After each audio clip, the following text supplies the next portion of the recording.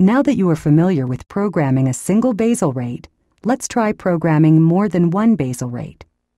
From the Basal menu, scroll to Basal Setup and press Act.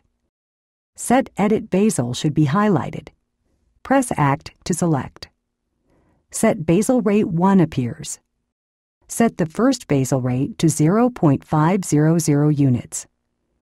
Set Start Time 2 will appear with dashes flashing in the upper left corner.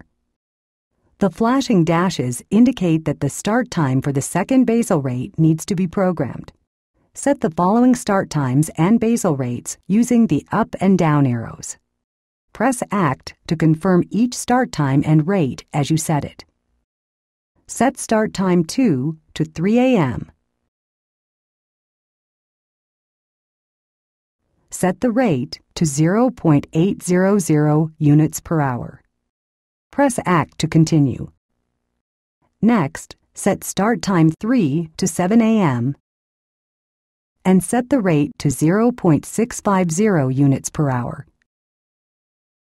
Press Act to confirm. When the dashes for Start Time 4 appear, press Act. We will only set 3 basal rates for this practice.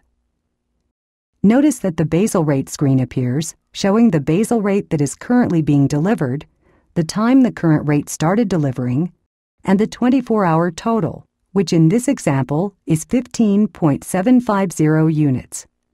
This is the total amount of basal insulin that will be delivered over 24 hours when the basal rates and times are set using these values.